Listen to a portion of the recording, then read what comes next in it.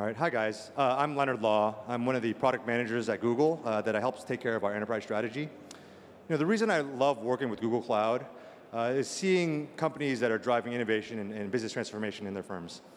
But I have to be honest, when I think of agriculture and clouds, I usually think about rain, not technology. But that's why sometimes innovation comes from surprising places, and that's why it's my incredible pleasure today to introduce you to Teddy Bekele from Land O'Lakes. Thank you. Well, thank you very much, and thank you for coming to this session. I really appreciate it. I'm really excited to tell our story and some of the things we've done here. I lead IT for one of the divisions within Land O'Lakes, so I'll talk a little bit about that. And then Joey Jablonski from Cloud Technology Partners here to tell us about the journey that helped us along the way.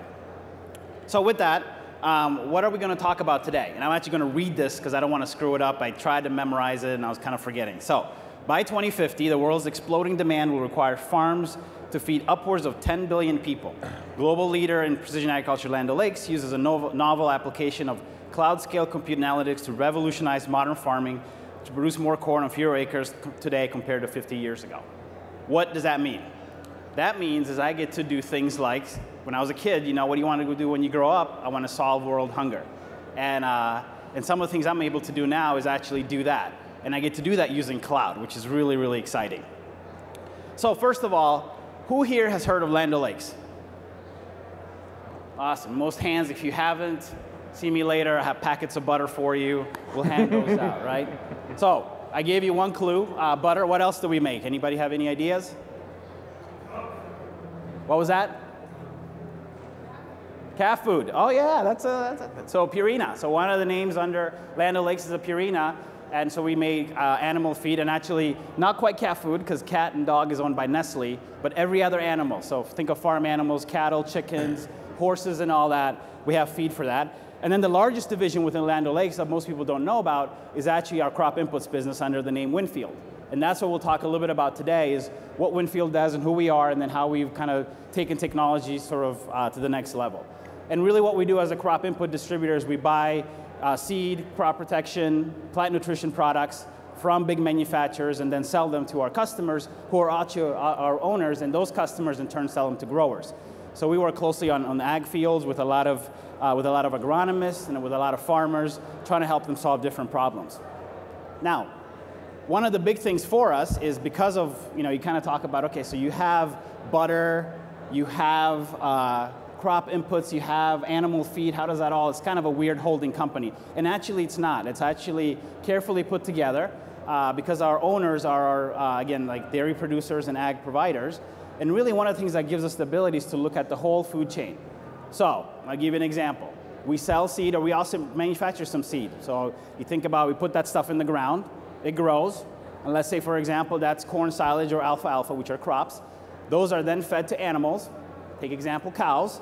So we feed the cows, control the formulation, and then from those cows, milk is produced. We buy that milk back from the dairy producers. We make butter, cheese, milk, etc., and that gets up in the grocery stores that you guys consume. So one of the things we get to see is the end-to-end, from the time something was first created all the way down to you guys consuming it in the stores. And that becomes a lot of fun because you get to see all the opportunities, risks, and challenges within that value chain. So what are some of those challenges, right? So one of the things we see clearly is that by 2050, the world population, which is at 7 billion now, is going to go to 9.2 billion. And actually the latest numbers would say that actually we're going to go up to 10.4 billion. So that's interesting. So we got to feed more people. Now the other thing is also in a lot of the developing countries, they're getting better and better. So the middle class is rising. And because the middle class is rising, their diets change. And so they want more protein in their diet, et cetera. So that what really that leads to is that 70% more food production than what we have today, right? So okay, you go, that's kind of interesting, good statistic at a high level. But here's the other side, which is the challenge. Only 12% of the land between now and 2050 is arable. Actually, no, that's not correct. It's 5%. 12% is arable, period. 5% because you have large investments. You have areas that don't have water. You'd have to put big irrigation systems in place. A lot of infrastructure investments that don't make sense yet. So you can only kind of farm where you can. And so that is only 5%. And by the way, agriculture is also one of the most water-intensive industries out there. And we require more water than anything else out there. It's one of the oldest industries, and that's in water is key to that. So we would, we need 40% more water than we actually have today. So that becomes a challenge. So really, what do we get to at the end of the day? We need to produce more food, but we have less resources to do it. So now in IT, that's not an uncommon or unheard of challenge, do more with less. But in agriculture, where you get to plant a crop once, you wait a whole year and it grows again, the idea is, okay, what do you want me to do there? How does that happen? How can we make that happen? Now the good news is this is where IT kicks in. This is where technology really makes a difference. So what you see on this chart is sort of the evolution of agriculture over time. So on the x-axis, you have the years, from the 1900s all the way till the 2050 or 2060 mark. And there's been some revolutions along the way. So the mechanization was the first revolution. That's sort of the tractors. The tractors got smarter, right? They started to do more and more things. And actually today, some of these tractors and combines drive themselves. So the guy actually sitting in the cab is watching Netflix if he's not on top of his game. If he's on top of his game, he's watching crop prices and making business decisions. But it's very much automated.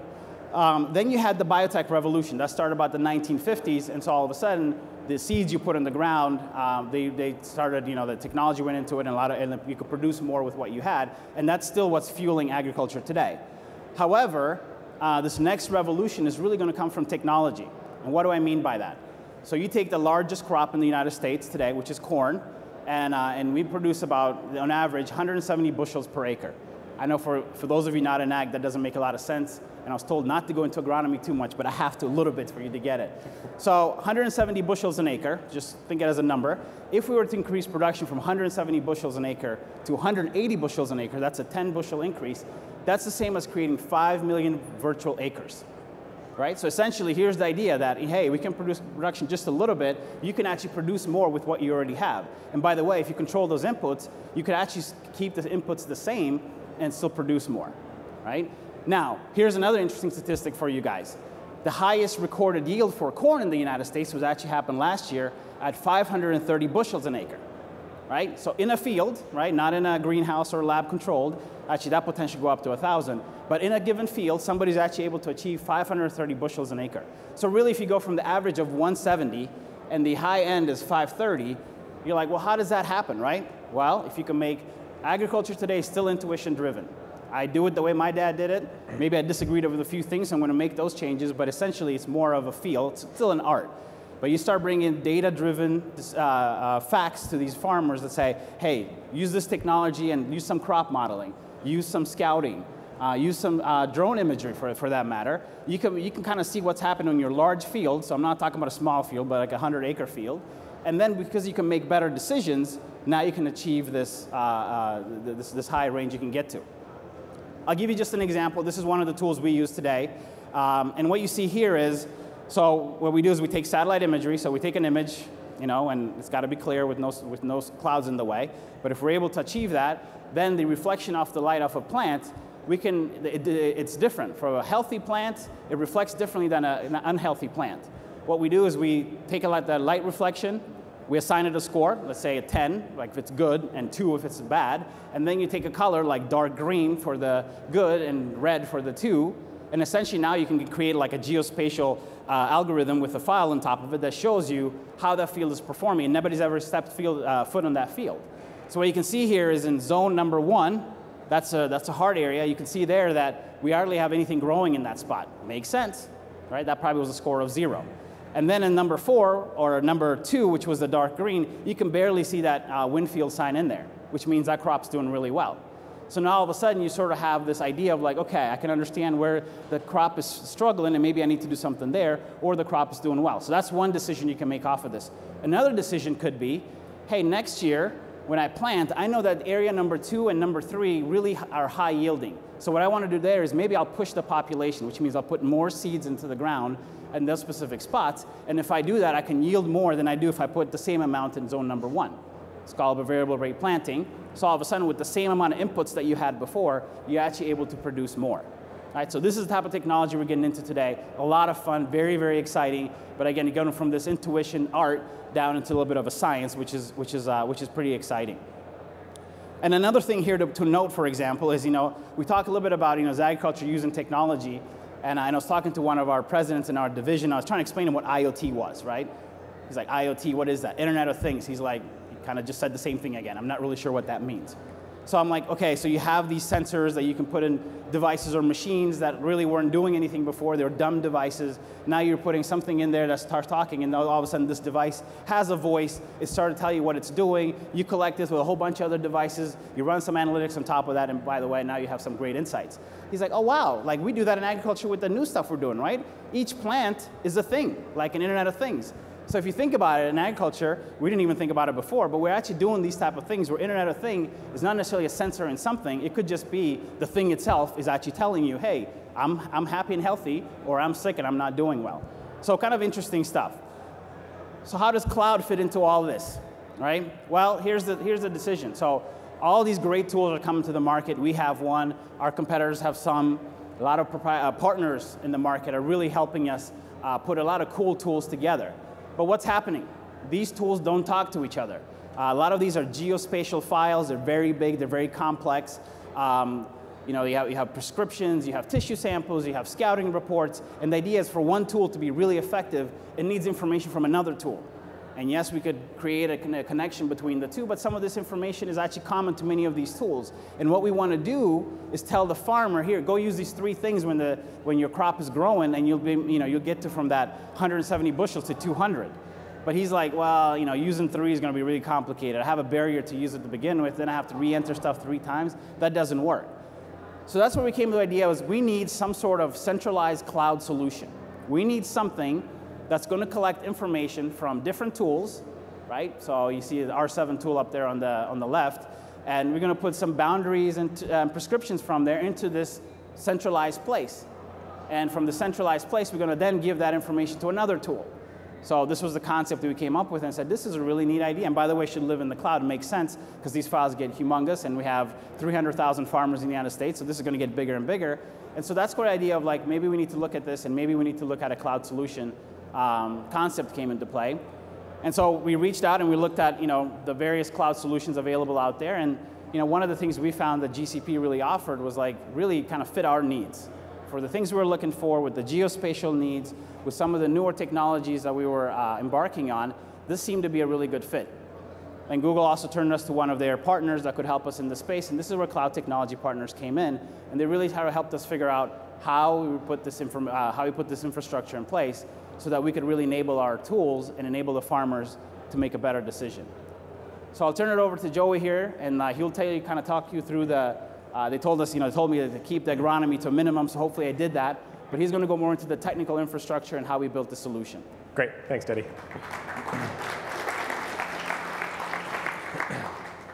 So as Teddy mentioned, I work for Cloud Technology Partners. We got the privilege of spending almost an entire year working very closely with the team at Land O'Lakes as part of the Winfield Group, building out Data Silo. When we first started with Data Silo, we had a million ideas. We sat down with the agronomists across Land O'Lakes. We sat down with agronomists from their partner retailers. And what we knew was that we had a million features that we wanted to build. We knew that we had a problem we wanted to solve around integrating data from a variety of different sources. And we knew that we wanted to use the latest and greatest in modern technologies. So we started with an assessment of the cloud vendors that are out there. We settled on the Google platform as the capability that gave us the fastest time to market, so we're able to iterate very, very quickly in what we were developing. We were able to try new technologies without having to build servers, without having to put them in the data center. Because of Google's portfolio, we were able to try different things, BigQuery, Cloud SQL, Data Store, and use the technologies that made the best sense for us from a development perspective, from a feature perspective. And also from a geospatial perspective. Everything we did in Data Silo is spatial in nature, so being able to leverage Google Maps, being able to leverage some of the expertise that Google brought really gave us an advantage that allowed us to get this application developed and tested quickly. So what is Data Silo? At the end of the day, Data Silo is going to give us 4 sets of capabilities. The ability to store information from disparate sources, the ability to share that information, to be able to allow farmers to give access to their data to other people, to be able to search this information, be able to look at data by growing season, by location, by address, by spatial point, and most importantly, be able to control this data, being able to control who has access to it, what systems the data is fed to automatically. When we first started Data Silo, our focal point was very much internal systems there at Land O'Lakes and systems that the farmers leveraged. Tools like R7 for building crop prescriptions, essentially defining how many seeds I'm going to plant per given acre. Tools like Scout Pro that give us the ability to scout a field and take images and samples. And then tools like NutriSolutions that are laboratory management capabilities that show us test results and sample information. Data Silo was initially built to bring these together, but most importantly, to connect to the rest of the ecosystem that's being built within the agriculture space. Companies like Monsanto, companies like John Deere that are also putting data online. Prior to tools like Data Silo, prior to some of these integrations that we built, literally the method for moving data around in the agriculture space is USB drives.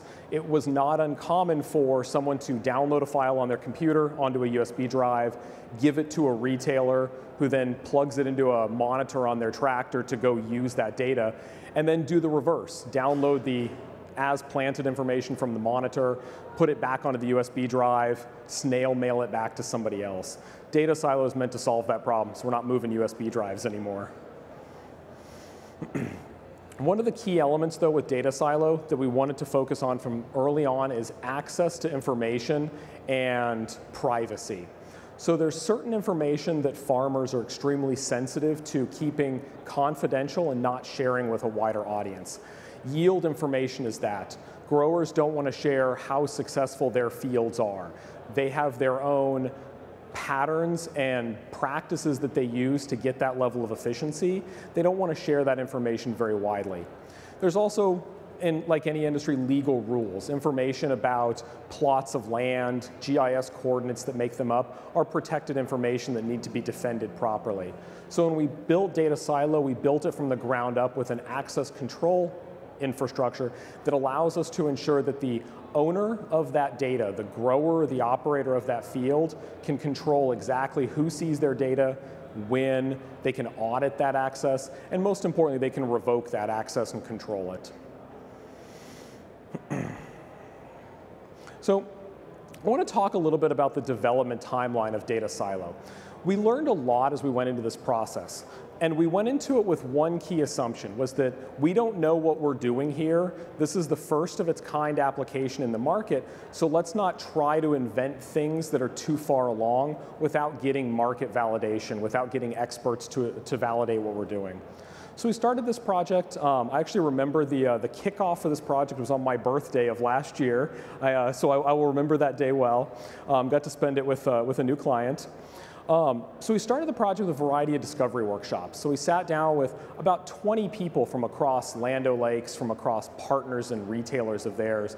And we just did brainstorming sessions, writing out every possible idea about features, usability, drawing out potential UIs on the board. We then moved into designing our data model. So one of the challenges that we ran into early was that we're integrating data from a variety of different systems. Some of them are file-based, some of them are relational database-based. But most importantly, no single person had ever done design across all of them. So there was no clean mapping of data between those systems. So we started with building a data model that would allow us to ingest data from source systems and put it into a standard data model that would then allow us to evolve over time and build standardized APIs, standardized workflows. And then we built the Data Silo.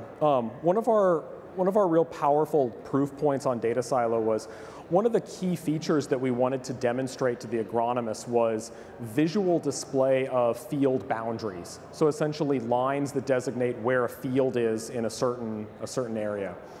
From a development perspective, not an extremely complicated thing to do. There's libraries out there that do it. Google Maps provides functionality. But being able to do this with live data that came out of other Land O'Lakes systems was a very important step because of the file format challenges.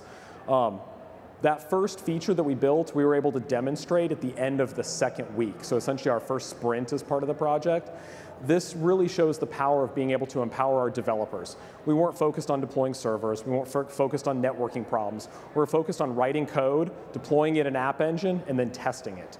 But most importantly, not testing it from a developer perspective only, but letting our agronomists, the end consumers of this application, test it as well. We did a security assessment early on in the project. We brought in the security team from Land O'Lakes, we brought in an expert from my team to really make sure that the model that we built was defendable and that the data was going to be protected in a way our growers would be comfortable with it.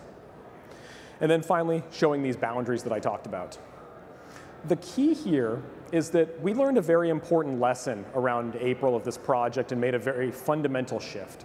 We started this project with a very file-based mindset. How can we share files? How can we control access to files? The reason we did that is because we were coming from the agronomist perspective. The way they interacted was they moved files around. They put them on a USB drive. They emailed them to people. From a development perspective, this became very difficult. When you get data in various file formats, the quality is poor. People muck with the extensions because of their virus protection. Files are hard to parse, particularly when they're shape files, because there are a variety of different standards in the industry that are used. So this file-centric approach caused us a lot of problems in the development cycle. We were running into data quality issues, running into performance problems. So we stepped back a little bit and said, okay, let's stop looking at it from a file perspective. Do growers really need files in what they do? And it occurred to us that they don't. At the end of the day, the growers need to control information about their fields. They need to control prescriptions, as planted information, GIS information.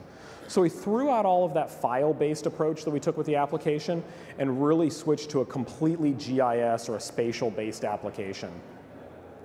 This was actually really good. This allowed us to simplify our data model. Literally about half of our tables and relationships in our data model completely went away as we went to this spatial approach. Because we no longer had to build relationships in the database, we were able to infer them spatially. Simplified our database. We did move database platforms as part of this change. We went to a database that supported a lot more GIS capability than the initial one we started with. And then finally building a lot more UI capabilities. One of the other challenges we had learned as we started to do iterative demos after every sprint was that we were getting a lot of feedback, particularly from Teddy and some of his peers, that the rendering on the screen wasn't proper, that elements weren't showing up on the screen. And it finally occurred to us that we were doing all of our development on a desktop. We were assuming the retailers were going to be using a desktop interface as well. And it turns out people like Teddy don't even own desktops. They do everything from their phone. So we made a very drastic change in the development cycle here and moved to a completely mobile-first development cycle with the desktop interfaces coming as a secondary testing and secondary development. This enrichment of the UI, a lot of the retailers gave us very positive feedback because anyone in the field is first going to be on a tablet or a phone, and much later on they'll be on a full desktop or a laptop. This second phase of the project made April, we started building a lot of our APIs as well. So instead of moving files between systems, we got to a very programmatic approach. We were able to allow API connectivity into Data Silo. This became a very important focal point because suddenly systems like R7, NutraSolutions could connect automatically, send a lot of data to Data Silo, and external systems could query that information and get it as well. We did another security assessment. We made a lot of fundamental changes to the architecture in the second phase. So we did a secondary security assessment. And ultimately what we ended up with was a very spatial application, that people could find locations on a map and find all the data associated with it.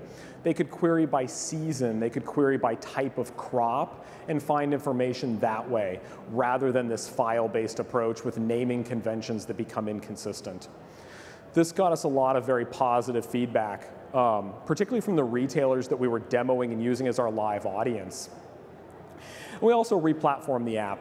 We had actually started with Google Compute Engine when we first started building the app for speed. As we moved a lot more of these spatial capabilities, we actually made a choice to move to Google Compute instead of App Engine, mainly to give us a lot more GIS functionality, simplify things for the developers.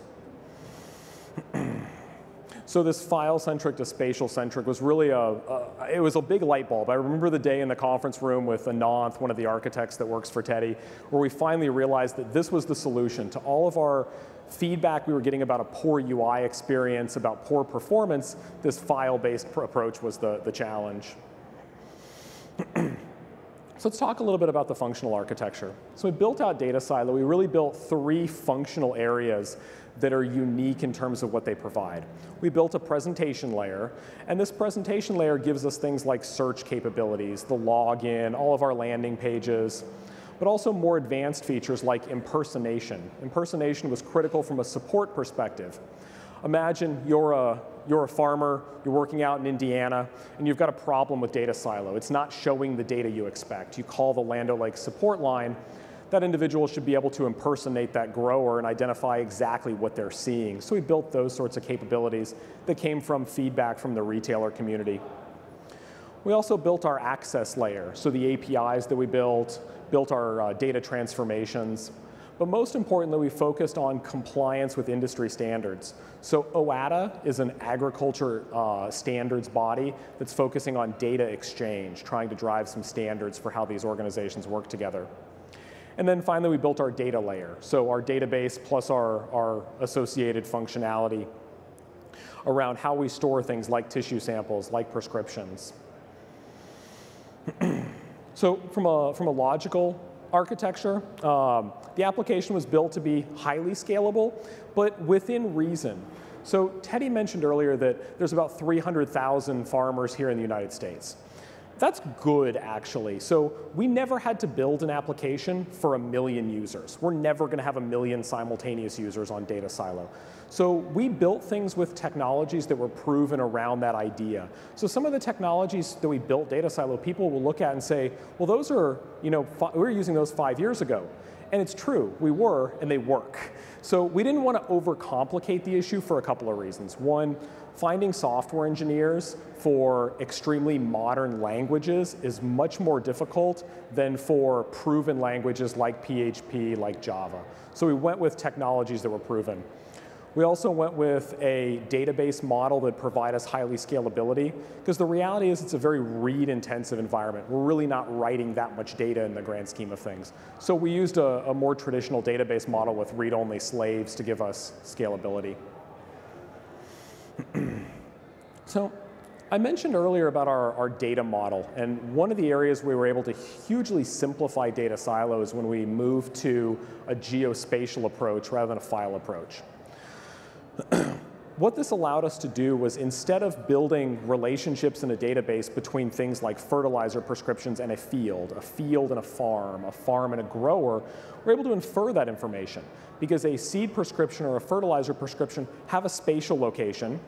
Our field has a boundary, so identifying whether that point fits in the boundary becomes a mathematical calculation rather than hard relationships in the database. This also became important. Some of the early feedback we got from retailers was, well, I want to upload a crop prescription, but I haven't defined my field yet. I haven't built it in the data silo. So by this spatial nature, we're essentially able to go take all of our data, throw it into data silo, and then identify how it's related to one another. And then as time goes on, you can add additional fields. You can add additional views on it.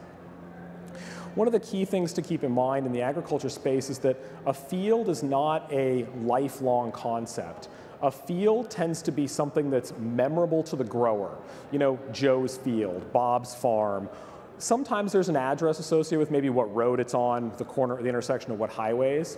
But most importantly, that field, the polygon, the spatial information for it changes every single growing season, because you may have taken out a tree that was in the corner of the field. The stream may be running a little bit higher flow this year than it was last year. So that information is constantly changing year after year. So as we built our data model, we tried to stay away from any assumptions about relationships for fields, for the data associated with it, and let the grower choose those. Let them decide how the data is related to one another.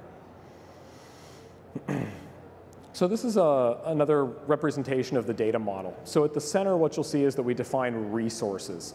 And in Data Silo, what we defined was essentially anything as a resource: a prescription, a field, a boundary, tissue samples, and soil samples. Those resources then have access controls that associate with them. So we have tables that define who can access the data, what they can do with it.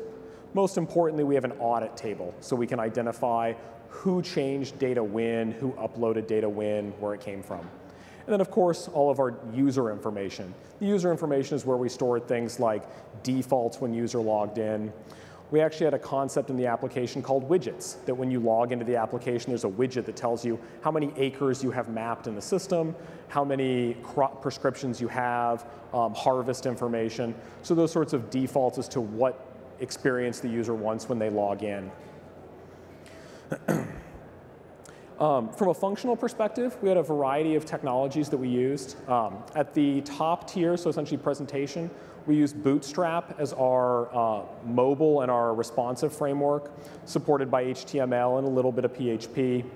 All of our APIs were essentially endpoints that we exposed and wrote in PHP. At the application level, we really built two functional areas. We built all of our business logic in PHP. It's easy to mock up, it's fast to develop, easy to redo if we have to throw out sections of the code. But most importantly, we built our file processing. So one item I've mentioned a lot is shape files. Essentially, a shape file is a GIS standard for how you exchange information about a field or a bunch of points. Well, there's a certain type of shape file you get in agriculture called an as planted. An as planted essentially defines how many seeds were planted at what GIS locations in a field. Well, you imagine a field that's even a few acres. These files tend to have millions and millions of points. So we wanted a very highly scalable processing engine to bring in these shape files, to decompose them into something that we can store in the database in a meaningful way. So we built this Python file processor that can bring all this data in and process it. And ultimately, we used the Zend framework as our PHP framework to get us going quickly, build technology quickly. So the other piece that we talked about quite a bit was API. I think over the course of the 9 months to build Data Silo, we probably had about 150 hours of meetings on API design. And the struggle we had for API design was that there's, first off, no industry standard. So there really wasn't anything we could key off of. There's several industry bodies that are there, things like ADAPT, organizations like OADA, but they're not ratified yet. So there are standards that we could try to leverage to the best of our ability, but they're really not finalized yet. The other element is that the API structure gets very complicated as you start to look at all the potential options. So one of the things that we did early on in Data Silo is we really kept a small focus. We started with connectivity to R7. So that meant all we had to deal with was prescriptions, and then we started talking to NutraSolutions. So then we could bring in tissue and soil samples. We took this same approach with the APIs. So we built APIs to start with a small subset of our data types, and then increasing from there. So from a platform perspective, we've used a variety of technologies. As I mentioned, we did start with App Engine, really get going quickly, build technology. Ultimately, we moved to Compute Engine just because there were some GIS capabilities that we needed to install locally in a full operating system.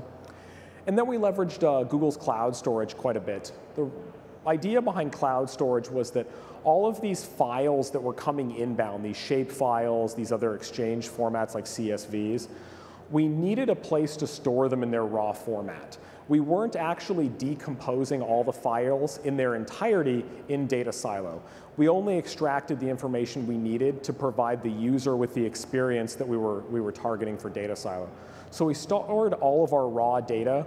Any JSON objects that came in as part of API connectivity, we stored in cloud storage as well. So that if we ever needed to go back and recreate data, restructure the database, we had the raw information to go do that as we needed. The other power of the platform that we see longer term is as we add additional data types. One of the visions for Data Silo long term is to start bringing in satellite imagery so that people can enhance that with the information stored in Data Silo. So tools like cloud storage will become very valuable. As we start to bring in more and more tissue samples, soil sample, as more sensors get used, tools like BigQuery will become very powerful to be able to connect to very quickly and query large amounts of information that is heavily read-only. So talk a little bit about our lessons learned. The cloud was good, and there were parts of it that were bad as well. So it was good from a flexibility perspective. We were able to build apps very, very quickly. The struggle was there is a learning curve for it. You need to be cognizant up front that the way you do operations, the way you build your environment, the way you monitor it is different.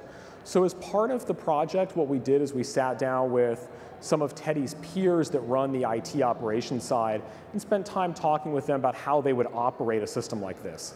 We didn't go into it blind saying, we build the application and then it's perfect. We realized that we build it, then we hand it off to an operations team, and then they have to run with it for the foreseeable future. So we sat down with those operations teams early and made sure they had the instrumentation they needed. One of the pieces that their operations team was very sensitive to was availability of the application. So we actually instrumented the application or a lot of monitoring capabilities. So their monitoring systems could connect to the application in different ways and verify that the file processor was working independently from the UI, which was working independently from the business logic on the back end. So we instrumented it for those operations folks. The other piece is understanding your user base. There's really two factors here. First is the scale comment that I made earlier. If you're not ever going to have 1 million users, don't design for 1 million users. You're just adding unnecessary complexity. We were lucky in that we had a population of users that we knew and we understood very well. They're also a group that we can plan very well. The thing about a growing season is we can plan for it every single year. We know when the growing season is going to start. We know when people are going to harvest. So we can plan our computing power, what we need, how many users are going to come into these systems based on that 1 year cycle. And then use technologies that your team is comfortable with. One of the biggest struggles I see in organizations is shoehorning in technologies that the development teams, the operations teams aren't comfortable with. You're asking for an organization that's first going to push back, but secondarily not going to be as effective because they don't have the technology depth. One of the reasons we chose the technologies we did is because there are people at the Land O'Lakes organization within their development team that understand them and can take that long-term cycle of adding additional features, debugging problems. So pick technologies that your company, your organization is comfortable with. It lowers that barrier to entry, makes people more comfortable with cloud as a platform because they're not having to learn as many new things at the same time. But once you're on the cloud, then it gives you a lot more technology that you can take advantage of once you're comfortable. Teddy, pass it back to you for the last slide. Yeah, absolutely. So you kind of walked through a little bit of how we solved this problem, right? And one of the things, as Joey was talking, what's interesting is the name data silo, right? So if you kind of listen to what he said, it was anything but a silo, right? The idea is making more of a hub to move information around. But one of the things about adapting to your customers, silo makes a lot of sense in a farmer's world because your most important, your prized possession is your grain that comes off your fields, and that grain is stored in a silo. So for them, that was the idea that you put it in a silo, and then that's where the information is going to be. Now, what you see here on the chart is really, this is a little bit of Land O'Lakes' story, a little bit of stories, kind of an ag as a whole. And what you see is, you have this chart, and the red line really represents the planted acres. And so over the years, it's kind of gone down a little bit depending on the years in which farmers didn't make money, so they planted less, to years where they made money, so it went up a little bit. But the idea is it hasn't changed over the years. However, the crop production has gone up. Right, and so that's with the revolution on the equipment, revolution on the biotech, and really what we're hoping for is that the technology is going to be the next frontier. Really, the software development, cloud, IoT, all the things we talk about at this conference. Really, what's going to take us to the next level of producing more with less. And so that story we have, and we want to continue it. Really happy with kind of the place where we are today. And I engage all of you to get familiar with agriculture and some of the things we're doing in technology there. Like I said, the opportunity is great, right? Like we talk about that 170 bushel an acre average all the way up. There's a potential to get to 550. Really what's going to get us there is the adoption of new technologies, of kind of changing farming from intuition to a data-driven industry. So with that, I thank you for your participation, and we'll take any questions at this point. Nope, yep. There's one question there.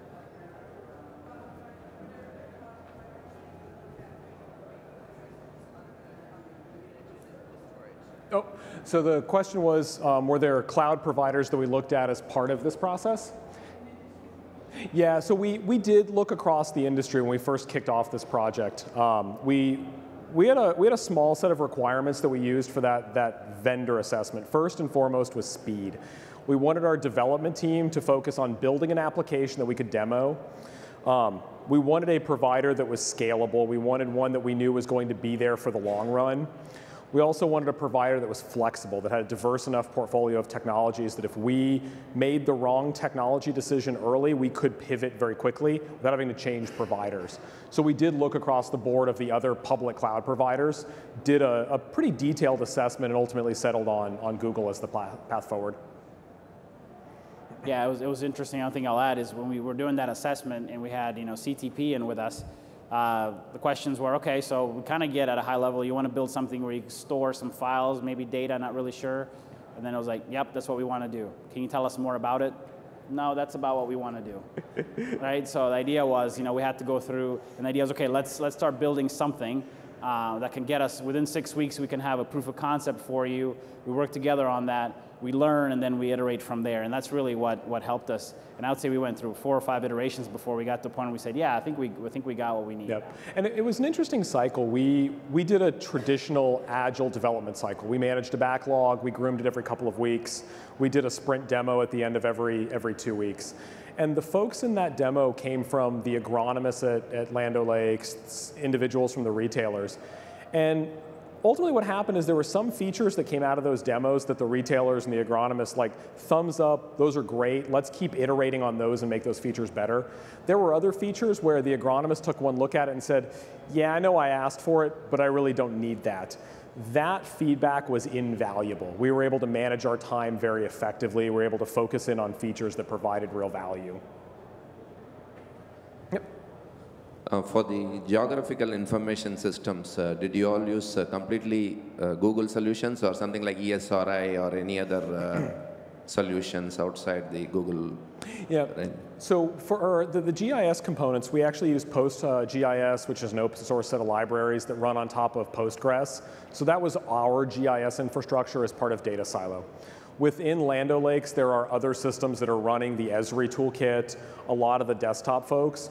So a lot of the files that we were receiving and the files that we were producing to send data out needed to be compliant with some of the Esri standards for view, perspective, those types of things.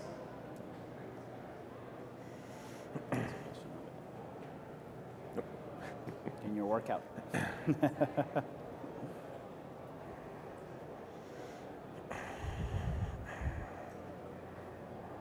So you talked a little bit about how you built the cloud, the security solution and some of the constraints, but I'm wondering, Teddy, in terms of just adoption and earning the trust of farmers, putting what I imagine is really, really precious data to them and other parts of your company, I'm kind of curious, how did that work, and maybe even for the application overall? Yeah, good question. And data privacy and the whole trust thing is interesting. So farmers, if you want to find a conspiracy theorist, go to any farm. And those are the guys out there. Everything is coming, the government out to get them, all that good stuff, right?